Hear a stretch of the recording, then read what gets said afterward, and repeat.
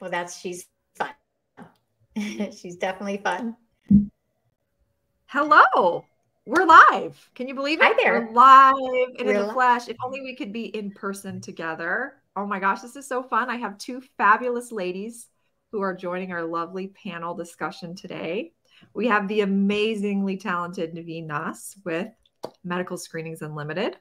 And we also have Sandra Rivas, who is an amazing wellness champion. She works for Humana and supports clients every day with making sure that the companies have really solid wellness programs for their employees and help them stay engaged in their well-being and health and all of those things. So we're going to have an amazing conversation today talking all about the multi-generational workforce and the challenges that employers need to be thinking about when they're trying to address these specific needs of each of these multi-generational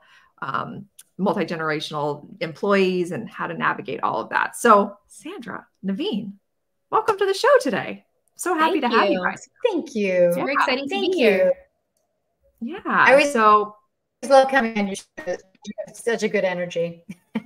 Oh man. Yeah. That's one thing that I don't lack. You can just ask my husband. Sometimes he's like, Nicole, can you just tone it down just a little bit? And I'm like, I don't know how to do that. So, but like, I would love to just learn a little bit more about you, Sandra, and have you share with our audience just a little bit about yourself. And I want to start with my little icebreaker question. I asked this to Naveen in one of our first shows when she came on. She'd probably remember it. Maybe she won't, or maybe she'll know the question, I think, when I say it. But if you could be an animal, what would be your spirit animal? Oh, that's easy. Definitely some type of bird, probably like an eagle or something like that. Yeah, just the ability to fly and just be wherever I want. I think that's amazing. The ability to fly and go wherever you want. Yeah. Yes. I love it. I remember that says a lot about her because she's covering a lot of ground. When you're a bird, you cover, and that's her. That is Sandra. You cover a lot of ground. Yep. Good answer. Yeah. Good answer. That's amazing. Naveen can back it up. Yep. It reminds me of when I was in the Pacific Northwest and they have bald eagles all over the place there. And they're just like perched on the top of these trees. And they're like the kings, like literally they're just perched way up high, just looking over, scoping it all out. And it's just amazing to see them when they fly. So. Oh, absolutely. Yeah. Keep flying, Sandra the Eagle. I love it. Thanks. That's the plan. So I'd love to learn a little bit more about how you got into the wellness industry. What inspired you? You have a very long history of wellness, but going back to your college days, you know, it looks like you studied exercise science when you were in college. So what inspired you as a younger girl to want to go into this industry, and how has your journey evolved over time? Yeah, absolutely. So my background, like you mentioned, is in clinical exercise physiology. And I started my career because my goal initially was to pursue a career in cardiac rehab. And I actually did an internship. I loved it. It was an amazing experience working at the hospital and meeting patients. But, you know, I realized as I was doing it that I was only meeting a really small portion of the people that have had cardiac events, because unfortunately, you know, there are some people who don't have that second chance to go on and try to better their lives through behavioral changes. So, you know, I saw the patients that I was working with not only receive the cardiac rehab prescriptions, but also get nutrition education and get stress management tips. And, you know, I was thinking to myself, this would be amazing if they had received all of this education before they actually got to this stage where they had a heart attack or they had some other type of cardiac issue and are trying to, you know, improve. So, you know, where can I work that would be able to get that message across? And considering that a lot of it is behavioral, how can I educate people? So, you know, thinking that we spend a big chunk of our waking hours at work, I figured workplace wellness is really a great place to do this. Employers have a captive audience. They're able to really spend the time with their employees to make sure that they're getting healthier. And so that's really what drew me there. Amazing. I love it. And how important it is to address those challenges before they become challenges, right? And educating the younger generations at a very young age so that they can develop those healthy habits really just helps them to live a much more full life long-term, but also for the employers too, to have just a really healthy workforce too, that's just thriving. So that's awesome. Very cool. So we're going to be talking a little bit about the multi-generational workforce that we live in today. We've got baby boomers, Gen Xers, millennials, and Gen Zers now coming up. It's hard to believe as a millennial that there's the Gen Z beyond me. Honestly, I still like to feel like I'm just 22 years old and just starting my career, but that's not the case anymore. Right? So there's so many different needs. And I think like when you think about the baby boomers, for example, who grew up before the digital age, really before cell phones, and have had to adopt technology. They're, completely, digital natives. Is that digital natives, I believe. But anyway, all the way down to the Gen Zers who are just like, they live on their cell phones. So the way that these generations like to communicate, the way they like to receive information really varies in the workforce. So let's talk a little bit about that. I'd love to just hear from you about this trend. Like, what are the common barriers that you see when it comes to addressing these challenges when it comes to wellness? Well, there's definitely going to be a variety of them. And I would say one of the big things, as much as we tend to kind of group our generations into different boxes, if we are adhering to stereotypes, that can also kind of put us in a little bit of a bind too, because we have to realize that everybody is still an individual, that yes, they may share some common experiences with people in their generation, but at the end of the day, we're going to really have to kind of get to know that person to figure out what in their background, whether socioeconomic, geographic, cultural, all of that is really making them tick and really making them make the choices that they currently are, and how we can improve that. But I would say that a big thing, definitely not having a lot of data. So not really getting to know the employees and know what those issues are is going to definitely set people back. And then not having clear goals based on that data. That's also going to be detrimental. So once you have those goals, once you have that data, then it's really just a matter of how do we reach all of these individuals? Yes, consider them as a generation and their preferred method of communication, but also ultimately, how are they as individuals going to want to receive that information? So important. And I'm sure it just runs the gamut. Naveen, I'd love to have you chime in. I know you've worked with Sandra for quite a while.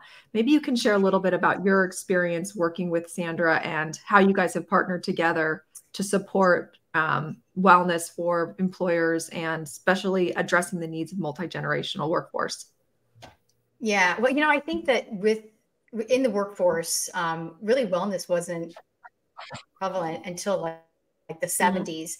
And when I got involved in 96, I mean, there was a good 10 years that went by before we were even, started addressing the individual and their accountability to the process, until, for 10 years, we'd go out, we'd do the screening, they'd see us every year. But there was really no change. There was no accountability. But then in 2006, there was a federal regulation which authorized the contingent wellness programs, offering incentives, which is what Humana is really huge on. But it's to achieve the biometrics outcomes such as BMI and cholesterol. And then that is when we were able to engage with them. Before it was, we were providing something to them and they would leave, but they had skin in the game. So they would then be engaging with us, and we all had a plan, and it was, creating a baseline with the biometrics, but they knew that it was on them to make that change. So, I think that, programs have evolved over time, and they're going to continue evolving. I mean, what we're doing today is irrelevant. But, initially the primary goal was to manage cost and mitigate risk. Even though now we have the main focus is to have a healthy workforce, we're ending up with the same goal of managing costs and mitigating risks. So, but it's really, everyone has, a say in it, and the individual, interacting with them, and their accountability is huge. It's huge. Yeah. I love what you said there, because, it's so important that they get the awareness of what their risks are through those biometric screenings. Sure. That is the first step, right? They've got to be aware. But I think that what you shared is just, that's not enough. There needs to be some engagement, some ongoing interventions to be able to help support them in that journey, so that they're going to make those healthy changes, and it's going to happen intrinsically with it, something that they're going to want to do. And so I think that's really cool how, together you and Sandra have been able to create this really great partnership over the years where you can come and provide the awareness, and then Sandra and her team can help support the ongoing engagement of the employees. Exactly. So the initiative. Yeah. Absolutely. Cool. Yeah. And I think that the partnership with Naveen, you know, aside from that initial just awareness of where they fall on, you know, with their health and what risks they may encounter in the future, it's a really good first step to helping people become just more savvy healthcare consumers. If you think about it, you know, most people, before they go out and buy anything, you know, be it a car, be it a TV, they do research. They go and see, you know, where's the best deal going to be? Where, you know, what's the best option for me and for my family? And they just don't go into it blindly. Whereas we really have not had that approach with healthcare in the past. And a lot of it has to do with how healthcare has been, has really been executed in the past. But moving forward, you know, really we want to encourage that and have people be part of that conversation. And like Naveen said, really just be accountable for it. So maybe they're hearing risk mitigation and they're only seeing it as an advantage to their employer, when in reality, it's going to impact them too, because we've never seen healthcare costs go down, right? On an annual basis, they're going higher and higher and higher. People are paying more out of pocket.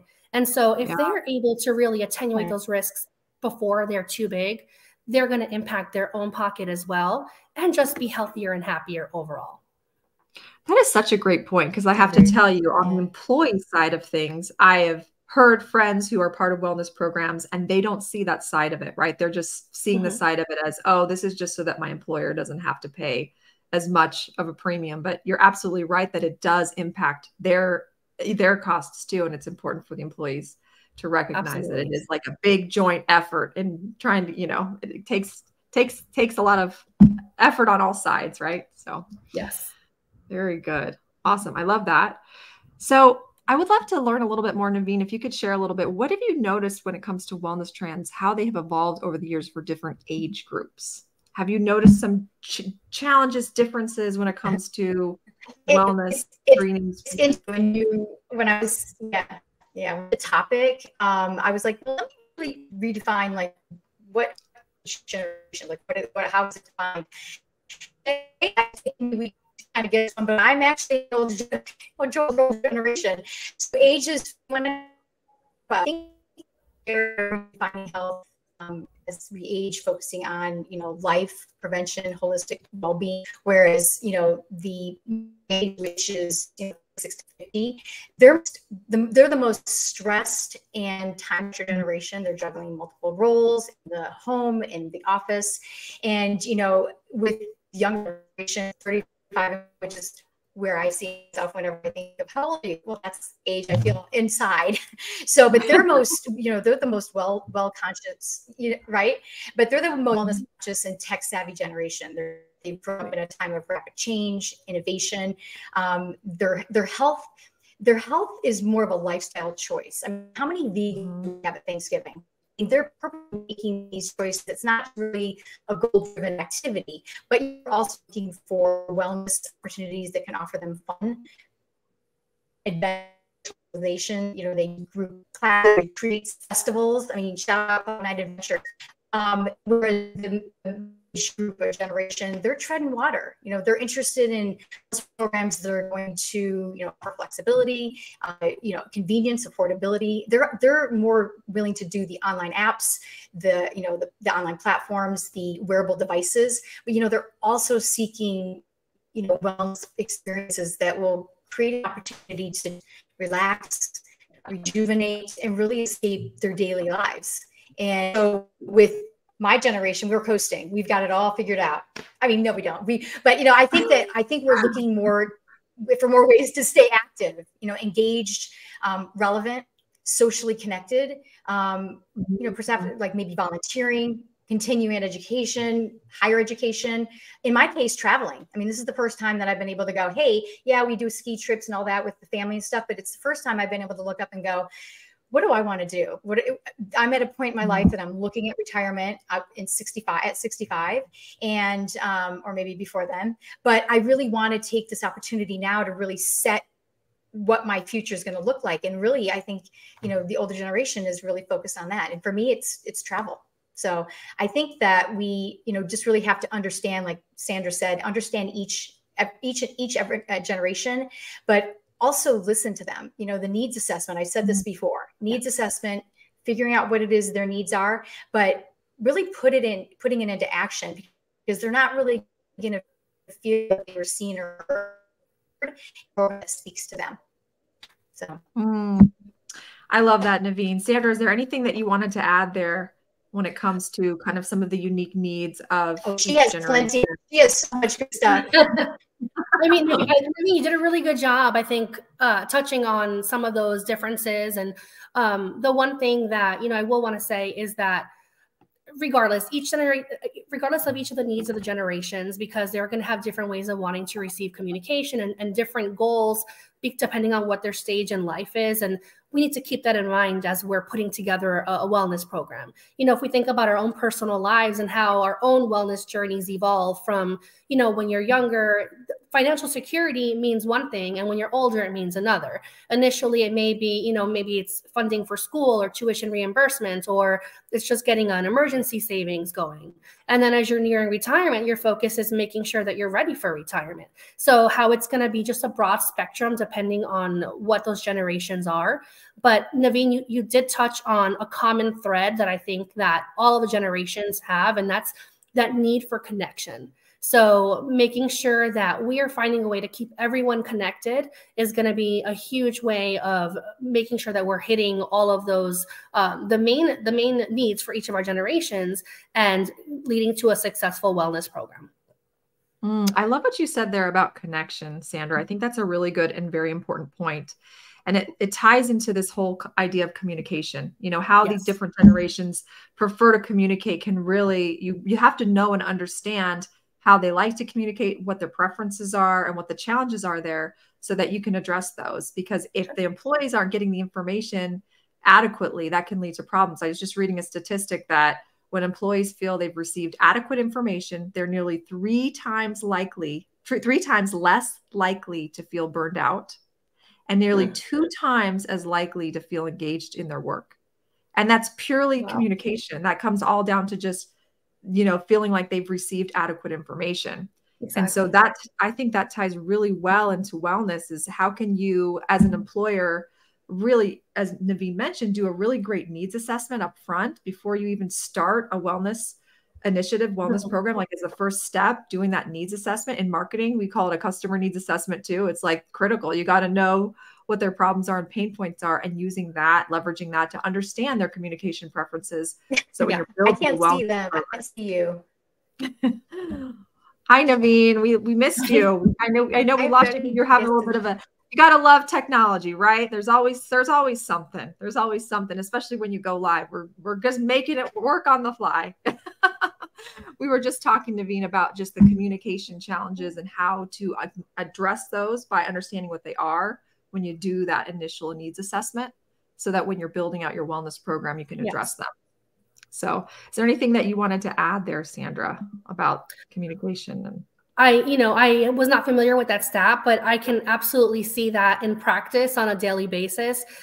We have many employees who reach out saying, you know, I did not know this was available, and this would have made such a huge difference. And a lot of it is how these things are being communicated to them, or not, you know, not being communicated to them. So, you know, it may take a few times for someone to see a message because perhaps it was emailed to them originally, but they don't really check their email, or they're not checking their personal email. Maybe they're only checking their work email.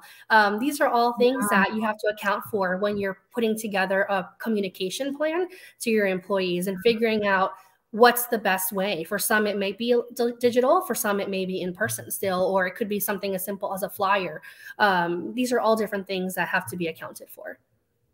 Yeah, absolutely. I love what you said there. And it's really about meeting them where they are so that they can engage, right? Rather than expecting them to come here. Like if you're, for example, with a biometric screening event, you know, giving them options. So maybe if you have a really large remote workforce, doing an on-site screening is not going to make sense. Or maybe you do both and you have on-site screenings, but you also offer the option for them to go, you know, offsite or do a home test kit option. So it's really being able to understand, you know, how you can reach them so that they're not having to, you know, as much as possible, you're meeting them where they are in that journey. Exactly. Naveen, you're back. We missed you. I'm back. You know, so I take it back. I don't want to be part of the generation that's tech savvy, because all I did was touch my earpiece and it shut me down. Beats. I got these Beats. I'm like, I'm relevant. I have Beats, but I don't know how to use them. All right, so I'm the older generation, technically, officially.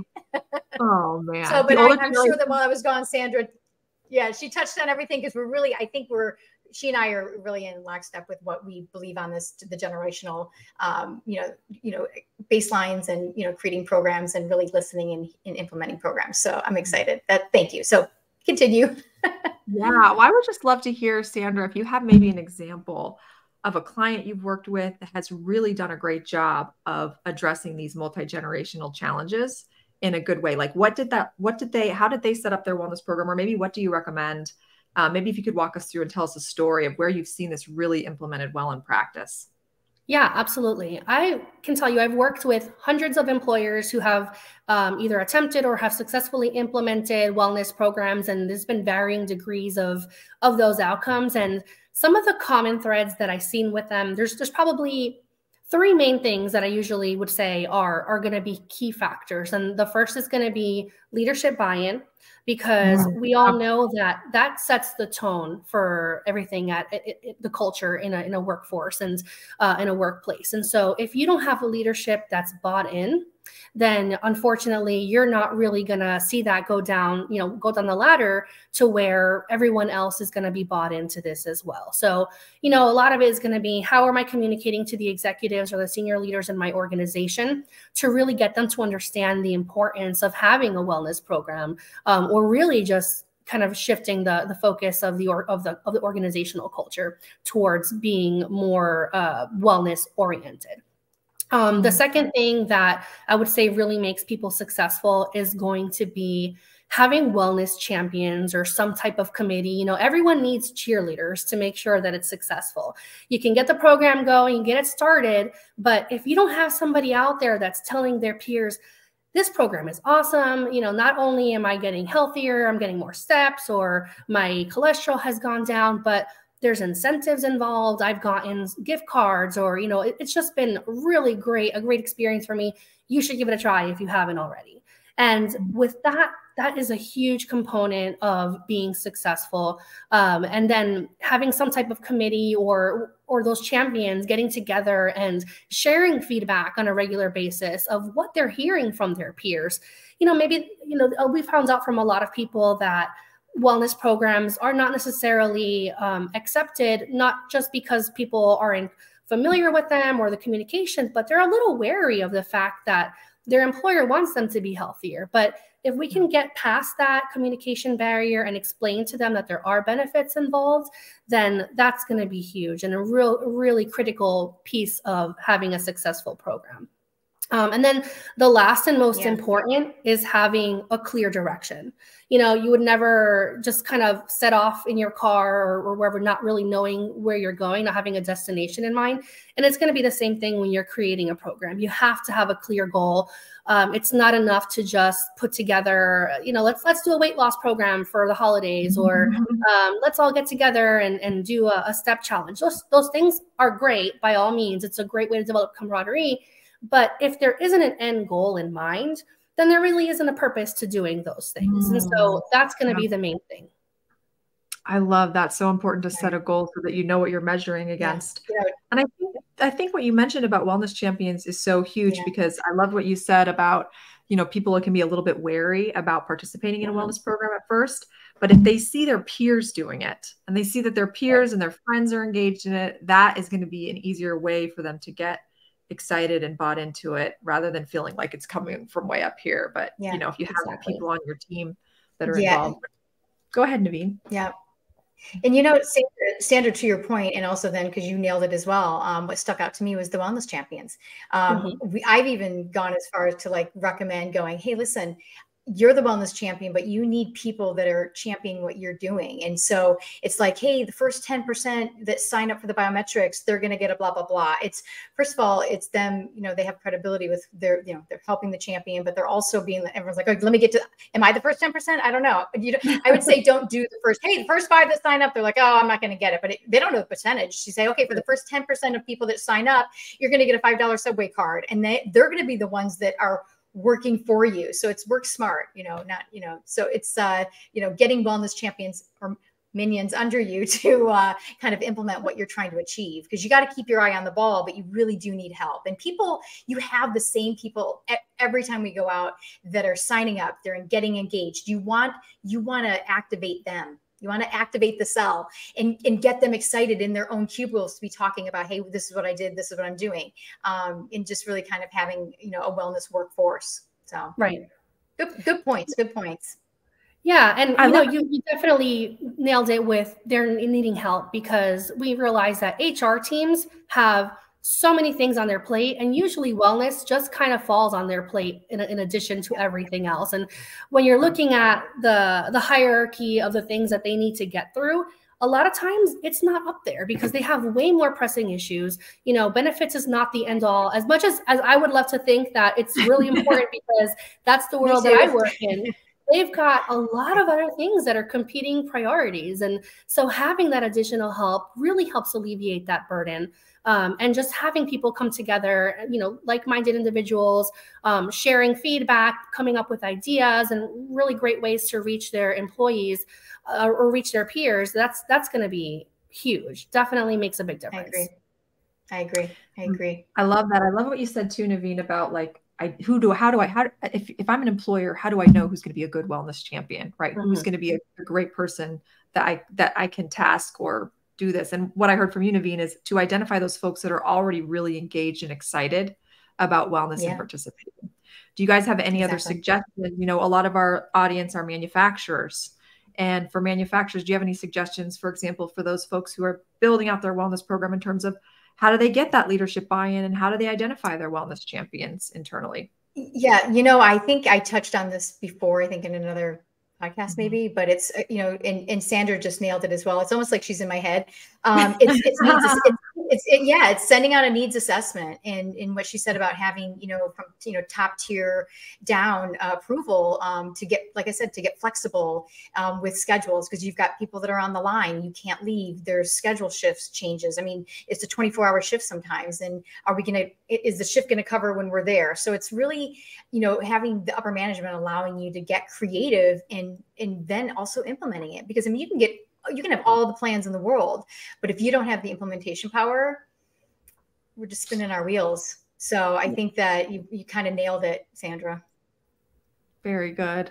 We got a few folks in the audience. We've got Yamilet Ramirez. I hope I said her name right here. And we also have Sanjay, who says, bravo and best wishes to all. Thank you for being here today, Sanjay. We appreciate you. This is such an awesome conversation. Thank you. So let's keep going. Let's talk more about, let's see, with the rise of remote work that we're seeing, especially post-pandemic. And I know there's been some shift almost back, like it's so interesting. Like during COVID, there was, of course, this massive shift to remote work. And then after COVID, a lot of employers are now kind of like, well, there's definitely some downsides to remote work. So a lot of employers are saying, let's go back to the office because there's some, you have some challenges there too. Yeah. But what do you guys seeing on the wellness side with wellness trends that are adapting to, you know, this remote work phenomenon, and how they're addressing those challenges for like the younger tech savvy employees versus older generations who maybe aren't used to working remotely and all the technology that's involved? You know, I've seen a lot of employers really handle this challenge with grace, and just it's been amazing. As I'm seeing some of the trends out there, I've seen a lot of their benefits offerings that they're putting together, really doing a good job of encompassing the whole spectrum of things that would target Gen Z all the way to their boomers, or I mean, even traditionalists, because there are still some silent Jenners out there that are in the workforce. And so making sure that they're catering to everybody in there. And one of the things that I have to say I'm really excited about that I think has been such an amazing trend is employers offering a wellness stipend. Because in the past, we saw things like gym memberships being offered, or, catered lunches or things like that. But some of those things only work for people on site. And then some of the things are very specific to a certain demographic or a need of a particular individual. But if you're just offering a very general wellness stipend, you're giving an employee X amount of dollars to spend on a monthly basis for their wellness, that's huge, because they can really choose how they're going to personalize that stipend. Some people may still opt for paying for a gym membership. Then you've got others who are going to pay for maybe that can go towards massage therapy, or it can go towards some type of hobby or activity that really makes them feel better about themselves. So I'm excited about that trend. I would love to see employers adopting things of that nature where it's more flexible for their employees, because I think that's going to be the key moving forward, is just flexibility in general, in not only just your benefit offerings, but the way that you're putting together your approach to communication, like we've mentioned before. That's going to be, I think, the buzzword for the coming years. I love that. So any employers out there, if you're a leader in HR at a manufacturing company, this is, I think, such an amazing point, Sandra, that you've made, is making sure that you're baking flexibility into your wellness program so that you can address those multi-generational needs and really meet those employees where they are. Because we know that as time goes on, that things are going to just get more complex with the way that we're working, how we're working, hybrid workplace, or, people are hoteling to their office, and there's going to be so many more, I think, complexities in how we work in the future as we look forward, that really thinking about how you can make it flexible rather than this fixed offering that can be limiting, I think is a very huge point.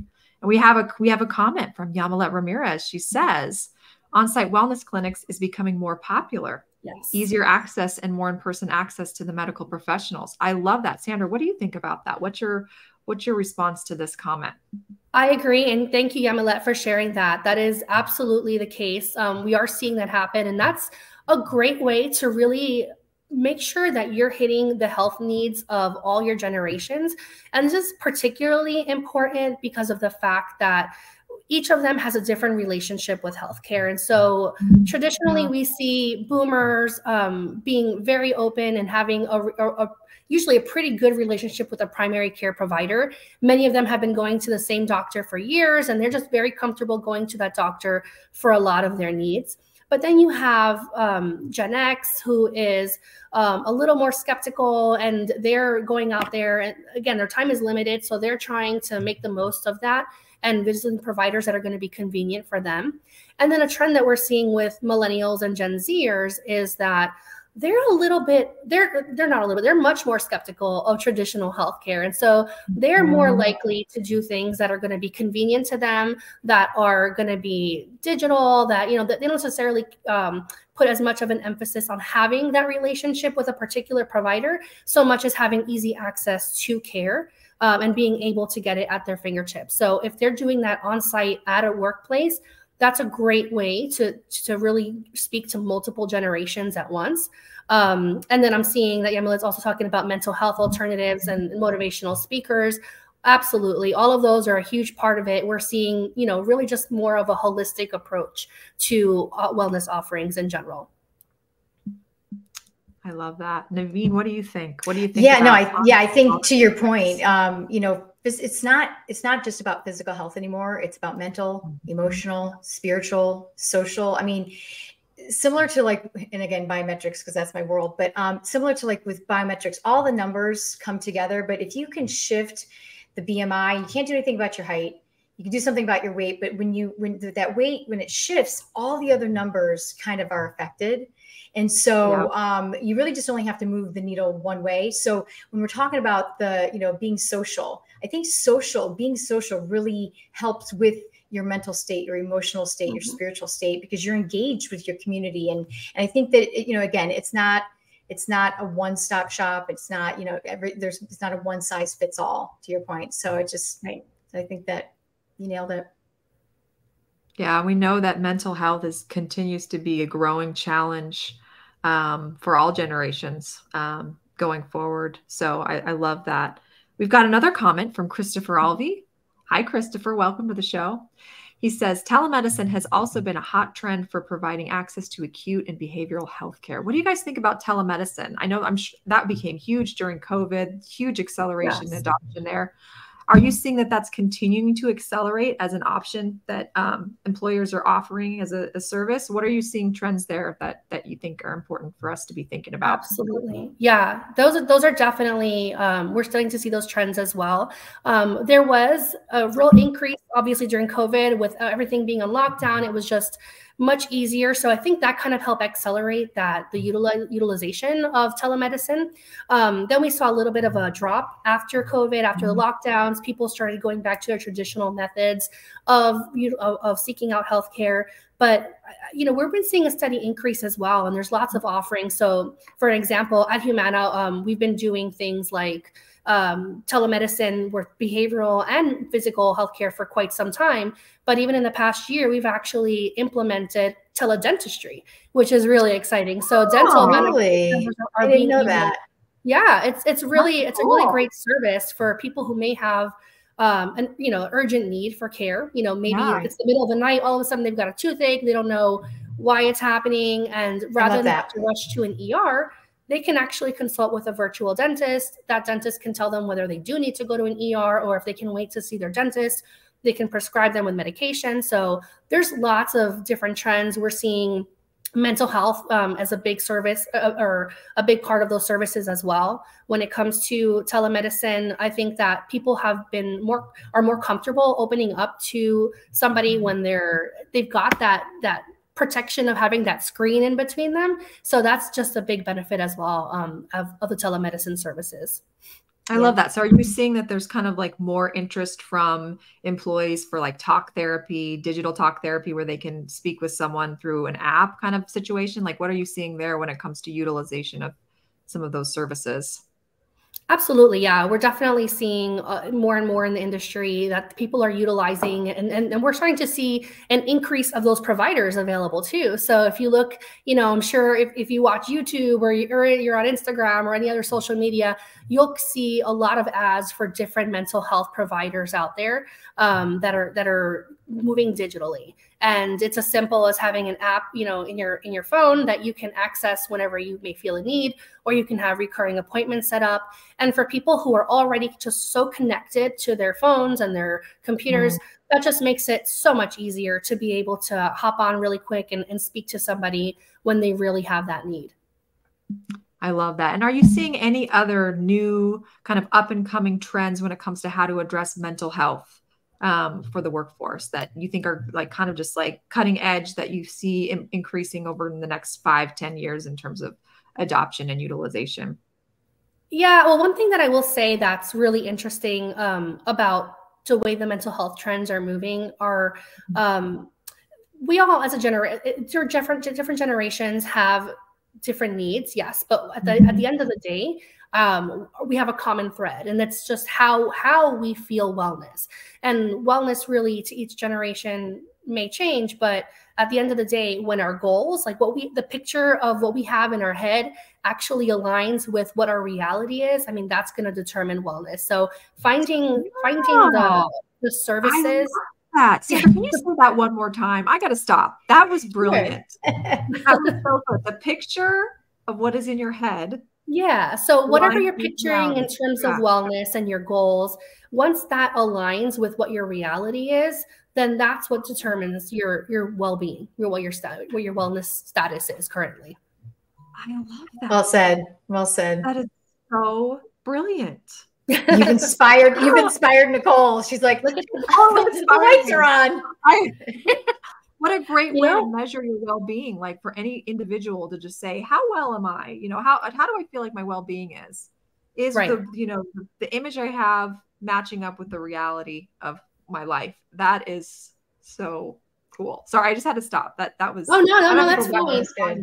I think that's huge for a lot of people. Is maybe they've never really taken inventory of that before, and where they are, and so figuring out what's missing to get there. And again, this kind of ties back to that needs assessment that Naveen and you have mentioned. But employers also need to do some digging to figure out what those needs are for their workforce.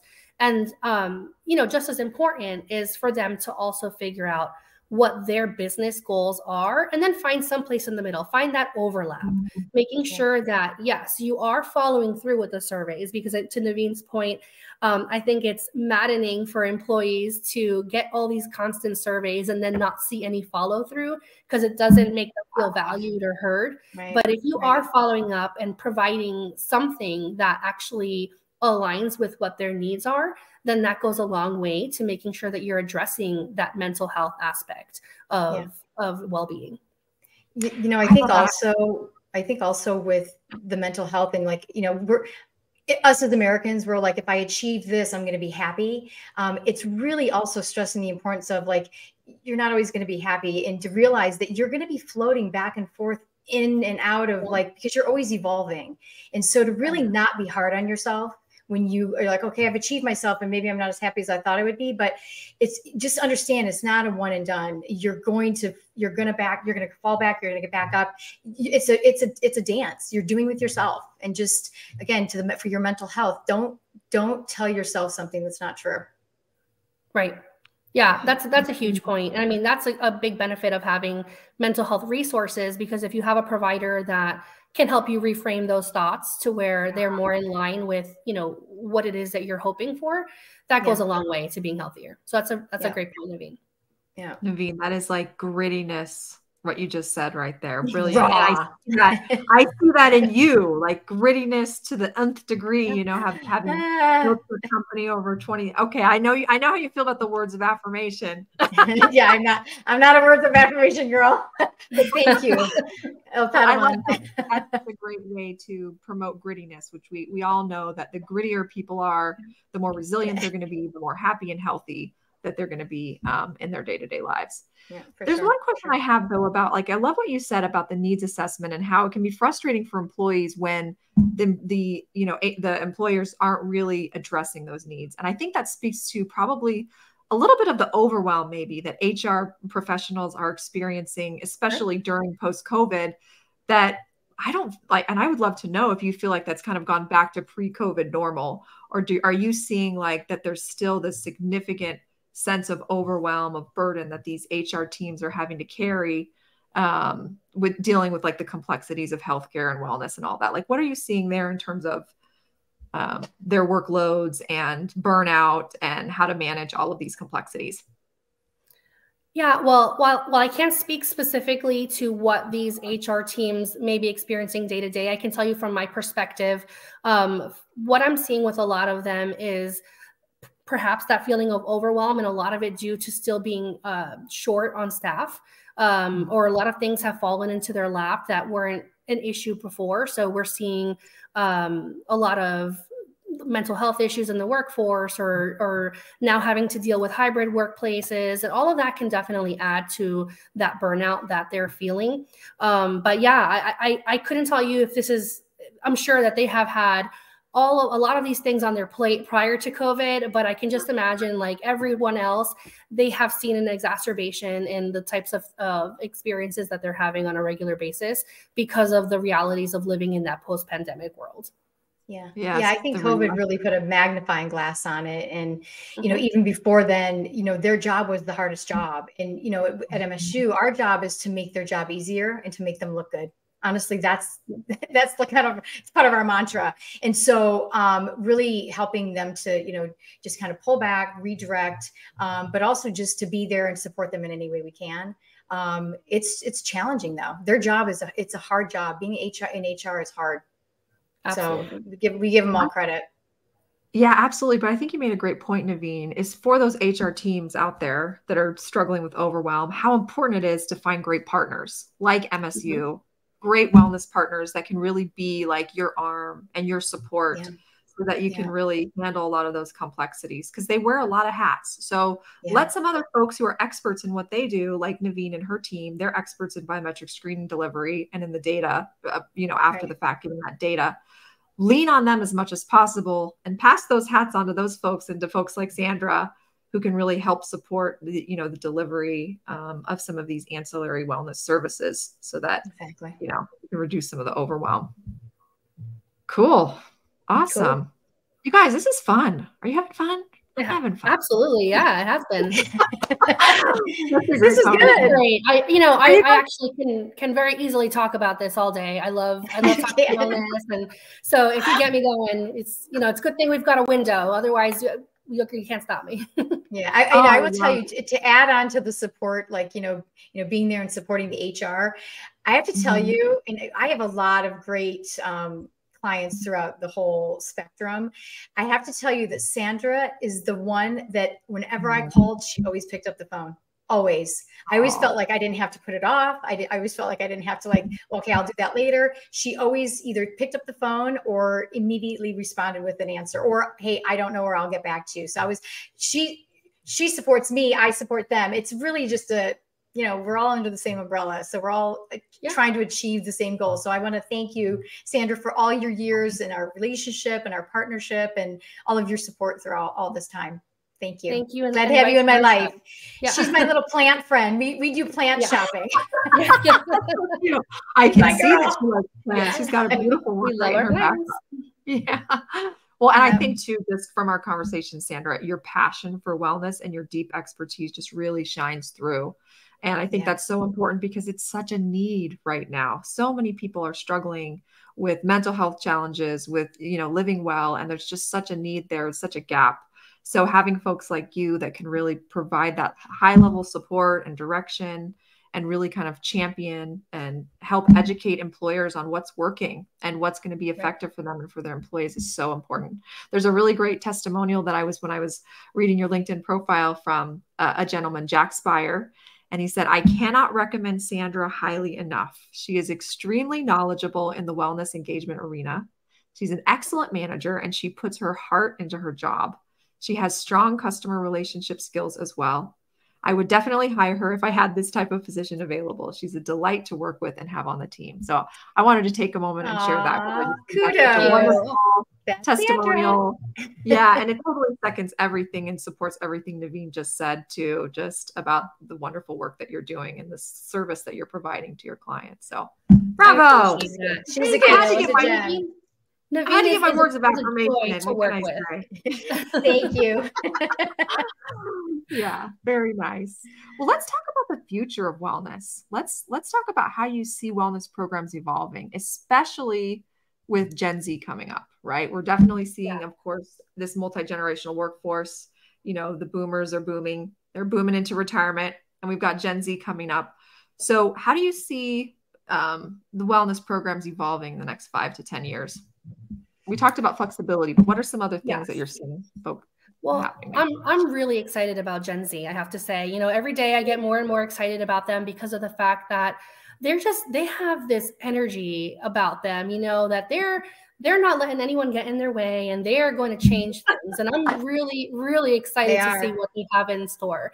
You know, I will say that one thing that I think they have made abundantly clear so far is that work-life balance is a priority for them. And so it's not just about money. You know, salary is great, but at the end of the day, if they're going to be getting paid a lot, but it's pulling them from the other important things in their life, it's just not going to be worth it to them. And so that's definitely notable in terms of when you're planning a wellness program. And then the other thing that I think is really interesting about them is traditionally we've had this compartmentalization of wellness.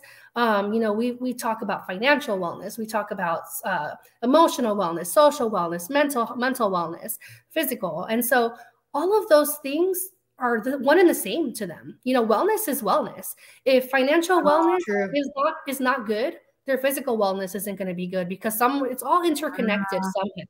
And so they're really doing. I'm sorry. Go ahead. I said, they're so smart. They just get it. They really are. They figured it out. Please do not say that I have 2 Gen Zs. And I want to say they're millennials, but they do not know everything. You're not right about everything. They're not watching. That's right? So hopefully. Hi, guys. Secret guys here. They get smarter and smarter every generation, though, right? No, and they are. I will tell you. My 13-year-old, and I'm like, the things you know now that I didn't know till I was 20. you know, Right. It's exposure. It's exposure from an early age. They've just been exposed to all this new, I mean, the technology and innovation, they really are advanced. So I do give my boys points. Yes, you probably do certain things, but I still know a lot. I still know a lot. But yeah, it's this has been their life for their entire lives. When was the internet? Like, when did the internet come on? The memer. Like, we all remember like the screen coming up slowly. Yeah, they'll never know that. 95 or something like that. But I love what you said there, Sandra, about the fact that they're seeing wellness holistically. And so that seems, you know, if as employers, as you're thinking about your wellness program, you have to make sure it's all encompassing, because it needs to address all of those challenges in one whole, rather than we're just going to do, you know, biometric screenings once a year. Well, what else, you know, what are you going to do to support that in these other areas? And how can you package it as, rather than having separate quadrants, it being all one combined? Yeah, exactly. Employers definitely need to step up as much as they're expecting their employees to.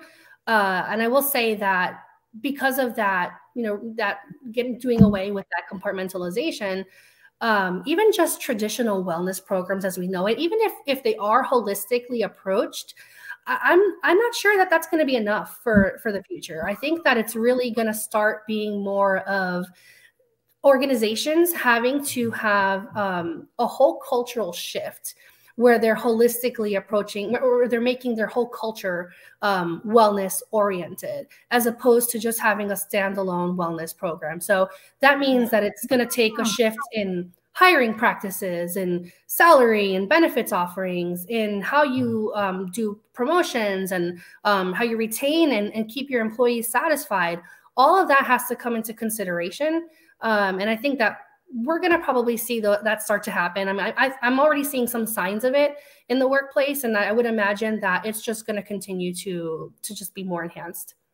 Yeah, I think that the groups will be remiss if they don't. I mean, yes, the Gen Zs, it's, you know, personalized and all that, but I think that you're going to miss your mark if you're not inclusive, respecting the diversity of your groups and the needs, you know, what their preferences are, their expectations, each generation, culture, background. I mean, they're the most inclusive generation thus far, and they're not going to stand for, you know, again, I'm on my pulpit a little bit here, but I think we really just need to not ignore what's really coming up for us. We need to, you know, take heed of what they're saying to us. Yeah, I think that's such a great point, and how important diversity is for innovation, right? I mean, so critical.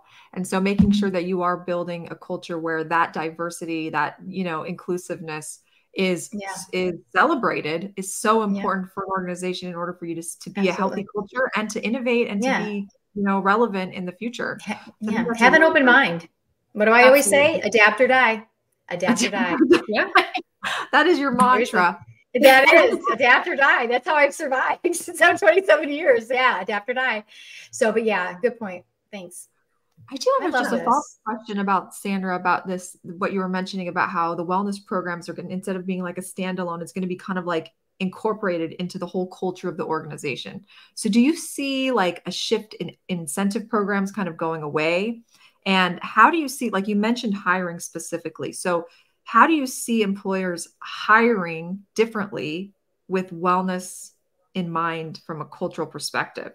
Does that question make sense? Yeah, I do. Yeah, I think what you're asking is really just kind of how are we making that transition from how it currently is now to kind of what I'm envisioning in the future, right? Yeah. So what I'm seeing really is just kind of wellness being just a part of the conversation on a regular basis, as opposed to, okay, let's have a wellness meeting now. We talked about everything else. Now let's talk about wellness. It's just going to be inherently woven into that fabric of that culture in the organization. You won't need a meeting. You won't need a meeting. Yes, exactly. That's so interesting. Yeah. And so I think that, you know, when we're thinking about organizational health, wellness programs as a standalone, they're great. They're great for what we've had in the past and where we are now, but we need to move towards just a overall healthy organizational culture, meaning that hiring practices, maybe not necessarily changing who we're hiring, or maybe, you know, we're looking to see if someone does fit the culture in that organization, but more along the lines of, are we hiring in a way that's putting an additional mental burden on our candidates? You know, is this something that do we need to sit through 12 rounds of interviews? Do we need to, you know, like, these are the types of things that are all part, you know, should be considered when you're thinking about organizational culture and organizational health.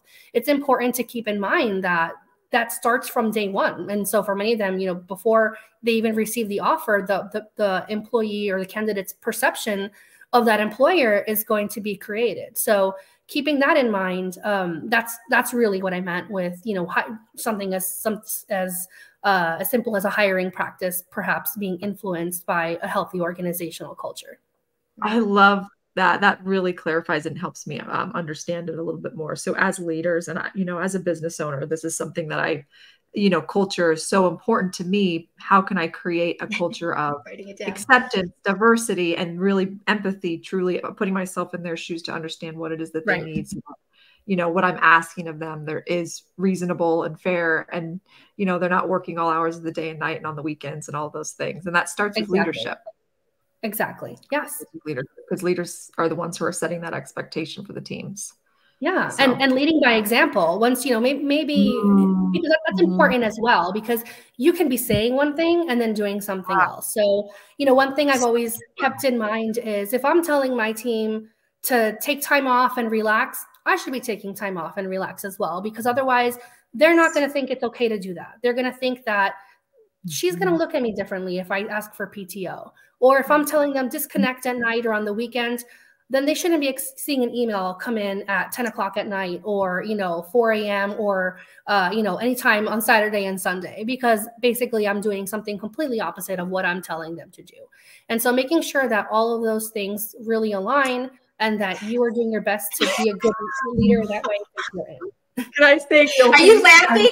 Yeah, me too. I'm sitting listening to her going, okay, yeah, I told Jasmine not to work this weekend, but 3 o'clock in the morning on Saturday. Yeah. Thank you, Sandra. It is. It's hard. Right. Can you say, like, as a business owner, it is so, but on the other side of it, as a business owner, we need to walk the walk. We need to walk the walk. We do. Thank you, Sandra. Yeah, of course. That's what I'm here for. Mental check. Mental check. Thank you. All right. Yeah, I have to say, I've been guilty of, like, the 10 o'clock at night Sunday emails, and I'm just like, I want to get this out so I can start fresh on a Monday. Exchange has that little thing like, hey, would you like to send this during normal business hours? I'm like, no, because it's out. I want it out. But I think I need to say yes. Yes. Let me get it done. Okay. That scheduling option is a game changer. You know, you can get that out of your system at 10 o'clock at night, but then have it delivered at 8 a.m. in the morning, where it's, you know, a little bit more reasonable for your team. Right. Yeah, I've started to do that more and more. I just need to consistently do it every single time. So, Sandra, thank you. You're welcome. I feel like I'm humbled. And I'm grateful. Well, this has been like such an amazing conversation. I mean, we could just talking. I obviously can't keep talking because I can't talk. It's time for lunch, people. I know. This has been such a wonderful conversation. It's been such a pleasure to get to know you, Sandra, and just everything that you're sharing, your wisdom, your insights, your experience, your expertise is so valuable for any of our manufacturers out there listening, any leaders in organizations.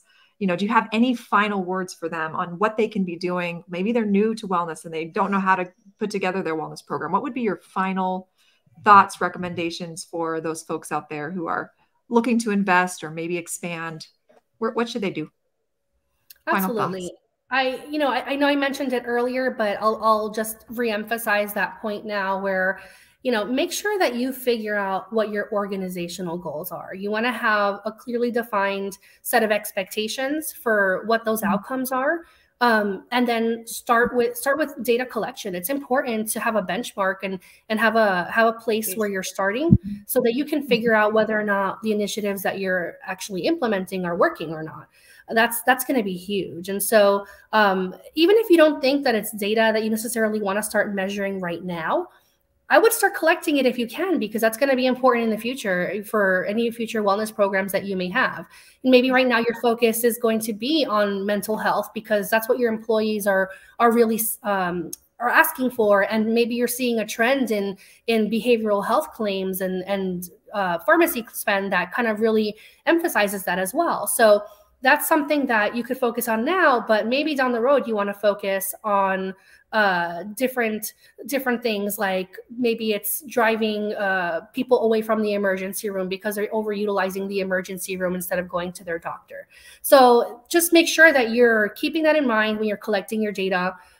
Collect as much robust data as you can. What gets measured gets managed. So that's kind of my goal. My main. Yeah. I think my final would be again, tapping into the needs assessment, and being flexible, inclusive approach it. And then, just really schedule your biometrics. Every generation needs a baseline, and that is it. Yeah. You're absolutely right. I mean, that is like the foundation. Truthfully, that is the foundation of everything. You need to have that baseline. You need to understand. It's a foundation and a part of it. There's so much more out there that just brings it all together. So I'm glad to be a part of the team. I'm glad to always have been part of Sandra's team and in the future as well. So thank you so much, Sandra, for everything. My pleasure. Nicole, you're amazing. You're amazing, Nicole. I always love my interactions with you. It's always so fun. Naveen and I were like soul sisters, I swear. We got a great comment from Kevin Thompson. He is a dear friend of mine. He owns a wonderful company in Alaska called Mountain Dog, and he sells these amazing freeze-dried salmon dog treats. So Kevin, thanks so much for coming on the show here. He says he loves the goals and expectations. So I think that's really great. Kevin is a business owner, so he's thinking about these same, things, I'm sure, with his team. So you guys, this has been so amazing. Thank you. Until next time. Yeah, Sandra, will you come back? You'll come back. Absolutely. Let me know. Just say the word. I'll be back. It's so fun. Yeah, Thank you both. We could do like deep dives. We can do further deep dives on mental health. Anyways, we'll talk about that later because everyone's got to go. Lunch hour is over. Perfect. So we'll talk soon. Thanks, you guys. Thanks. All right. Thank you. Thank you, everybody. Bye, ladies. Bye, everyone. Bye. Bye-bye. You guys can stay on.